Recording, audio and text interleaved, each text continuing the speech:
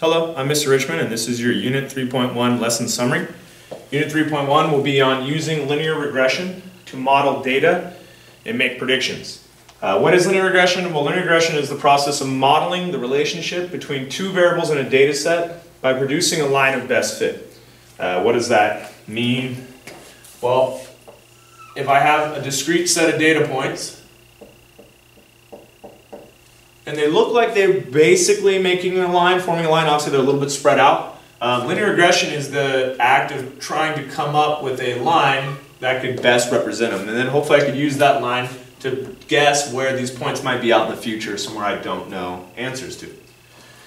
When we do that, we need a correlation coefficient, because depending on how spread out that data is, that line, that equation we come up might not work real well. So we have something called a correlation coefficient for that. It indicates how closely the data forms a straight line, and we represent that with R. R equals 0.9, R equals 0.8, numbers like that. If R is positive, it means there's a positive correlation, so the points are moving upwards from left to right. If your R value is negative, then the points are moving down from left to right, your scatter plot. If the absolute value of R is close to 1 or closer to 1, so these would be numbers like 0.9, 0.95, 0.85, that means that the data is fairly linear. It's almost forming a straight line. And if you get farther away from that, 0.6, 0.5, 0.3, that means it's really not a good set of data for linear and that the equation will be farther off. So how do you know if it's a good fit or not, if it's a good tight data set? My thing is kind of like a percentage on a test. If your R value is a 0.9, 0.95, you got an A. So that's a pretty good fit. It's a strong fit. 0.8s, that's like a B. It's okay. It's a good fit, but not real great. You get in the C's, now it's not as good, not really acceptable. You get down to the 0.6, 0.5, that's a D or F. You wouldn't really want to use that because it's not real accurate. It's my way of remembering it. Now, this is a heavy graphic calculator section. You do have to have one to be able to do this. So hopefully if you were in class, you will remember a lot of the methods that we use. I'm going to do my best to show it here on the video, but I would suggest that at home, if you don't have your own graphing calculator, that you have this open with another window that you can look at that is an online graphing calculator, and you can try entering some of these functions. Now, if you can find an actual emulator for TI-84 so that you have the same buttons, it'll go a little smoother. Otherwise, you kind of got to pause and try to look around at how to find that. So, for my example, I'm going to just use this data, and we'll do everything off this. So it's the years in the past year for a teacher and the average math score that they've had in those classes. So data that would work real well with me here. So what I want to do is enter this data first into my graphing calculator. So how do I do that? Well, to enter data, you're going to press the Stat button and then the Edit button. And that will allow you to enter data. Now, when I enter data, I have to make sure I make one of them the independent, or the input, and one of them the dependent, the output. Typically in a table, the independent's the first column, the dependent or the output's the second column. But you can think back to how we determine those variables. Time is typically independent, and you always want that independent to be your L1 column, and your dependent to be your L2. So at that point, I would actually just enter it into my calculator. Probably not going to be able to see that real well, but I pressed Stat, and then I press Enter and chose Edit, and then I'm going to enter this data in L1, L2. Now, there's a couple ways to do this, and so depending on how big the numbers are, you may want to use different data points. This tends to be the case where people give these years, 2005, 2006, 2007, but these are big numbers. And so when I'm working with this and it's trying to calculate a slope, it can get really ugly. So a lot of people change it, and they go, you know what? Let's just do years since 2004 and just call this 1, 2, 3, 4, 5, 6, 7, 8. And as long as I understand that, and when I plug in an equation, I use these type of numbers instead, you can get a nice, easier equation. So that's what I'm going to do. So I'm going to enter it as 1, 2, 3, 4, 5, 6, 7, and 8. And for L2, my average is 78.91, 77.8, 79.44, 79.67, 80.55, 81.3, 83.21, 85.78. And now I have my data entered into the calculator for L1 and L2. From here, I want to now look at the data. I want to see the scatter plot. I just want to make sure I entered it correctly. And I'll kind of copy what this graph roughly looks like. But I need to think about the domain and range now. Where should my data be? Because the graph calculator is only going to graph and see what you tell it to. So for my domain, it's really 0 to 8. So I can make my x min 0, my x max 10, and that should really make everything fit. So how do I adjust it? Well, I'm going to go to Window, press the Window button, and then I'll get a menu where I can decide what my x min is, my x max, my x scale, which I'm going to skip because it's not real important for now, and my y max. So these are the four I'm going to look for, and I want to make sure I have the right value. So I look, I'm going to be going all the way up to 8, so an x min of 0 would be appropriate, an x max of 10 goes above 8. I just kind of like to choose a nice, easy, even number. Now, what do you want to do here? Depends. You could start at 0, but none of your data really even hits till 78, so there's not a reason to start that low. So what we typically do is we do a little squiggle inside and say we're going to start somewhere else. Let's start at 78, because we never go below 78. Oh, I'm sorry, we do. We go to 77, so let's start at 77%. And we go up to 85, but we could go higher. If you look at the trend, it looks like it is going higher than 85. So I'm actually going to let this thing go all the way to 100, because that's the highest I could get percentage-wise, most likely. So my y min would be 77, my y max is 100, but again, it's up to you how wide of a range you want to do there. So on my calculator again, I'll try my best to see if this will show up. I press Window, and then I can set this. X min 0, X max 10, Y min I said would be 77, Y max 100, and I have everything set. Now the problem is if you hit graph here, it might not graph. You need to make sure plot 1 is highlighted. So I press Y equals, highlight plot 1, then hit graph. And now I can see my data points. What's that look like roughly?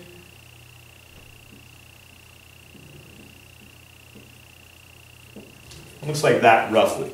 Because I have a pretty wide range. Now if I chose a lower Y max, something like more in the 88 range, this would spread out a little better, maybe look a little nicer. But if I draw my trend line, I can see it is going up. So it should have a positive correlation, and I should be able to come up with an equation to represent this.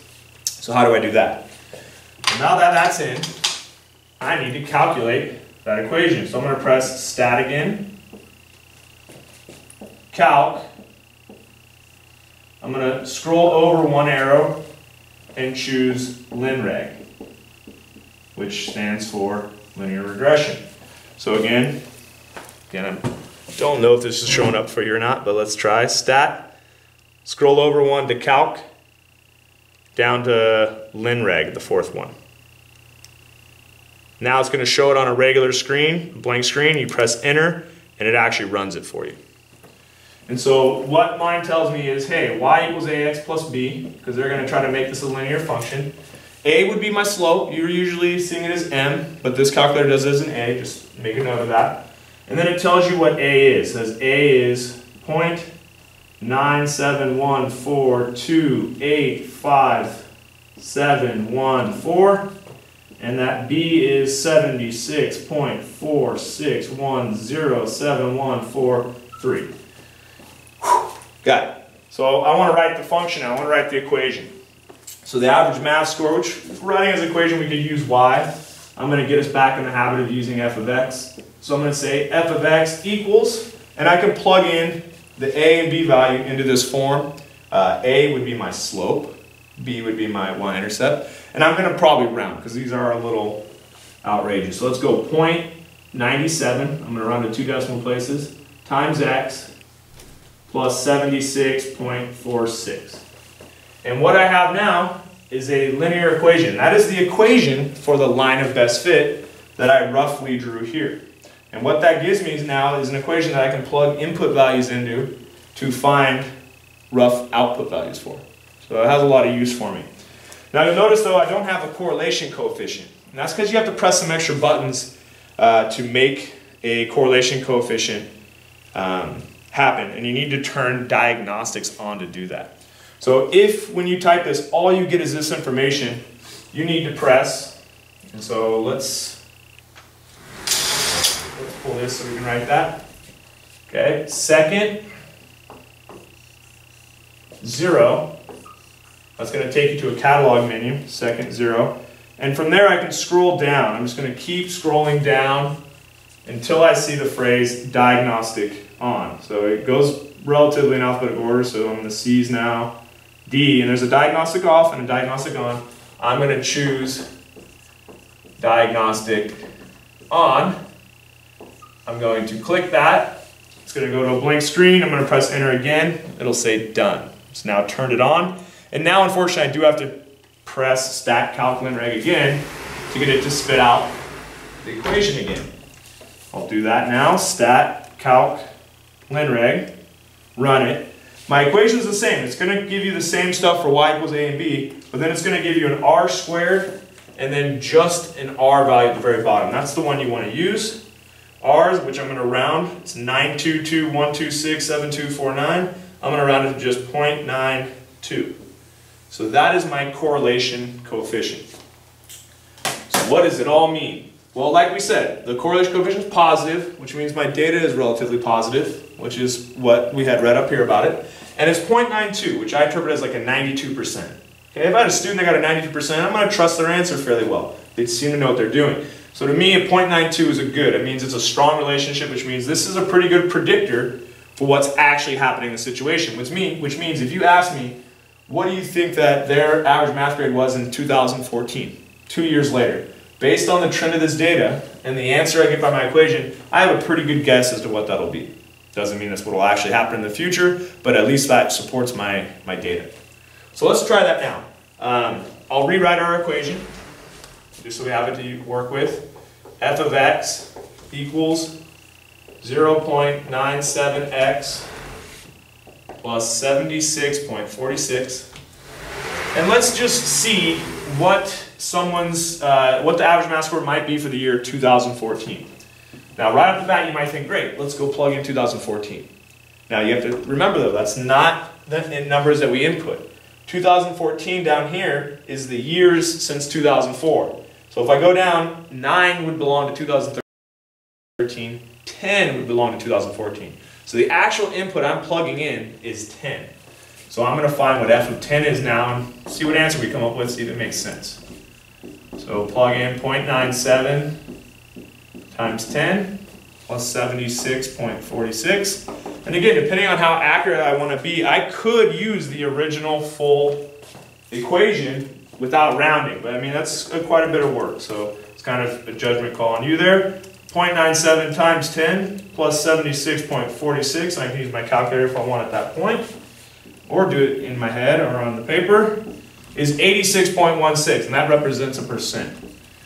So according to my equation, I could predict or estimate the score in 2014 to be 86.16%.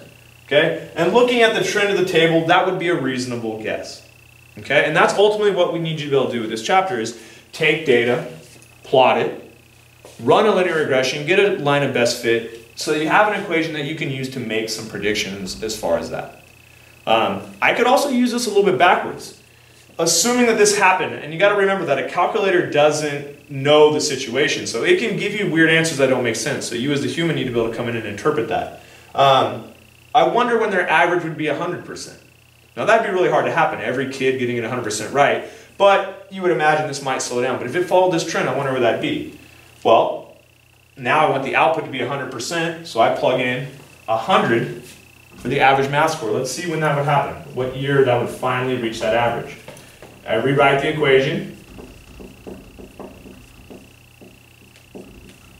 and I solve. This time I'm solving for the input x, because I plugged in the output. Okay, I would take 100, subtract 76.46 from it to both sides. I end up with 23.54 equals 0.97x. And now it's just a matter of dividing by 0.97 to see what x value would make that happen. And I'm getting around 24.26, I'm just going to say 24.3. And I have to think about what that represents. Well, X was years since 2004. 2004. So roughly, when I round down, I could say 24. It'd be close to 100%, wouldn't be exactly it. Or I could round up 25, and that would be the final year they should hit that or go above. So really, it's about 25-ish years past the year 2004. So I wouldn't expect my class to have 100% average following this trend until 2029. Now, obviously, by 2029, things have changed a lot. You're teaching it a little different. It's different topics. So it doesn't really apply to the situation. It wouldn't really fit with what I'm doing. But answers kind of close within this range and a few years after might actually be useful data. And so that's the kind of stuff we're going to look at in the later sections. Hopefully this helped you out. Good luck.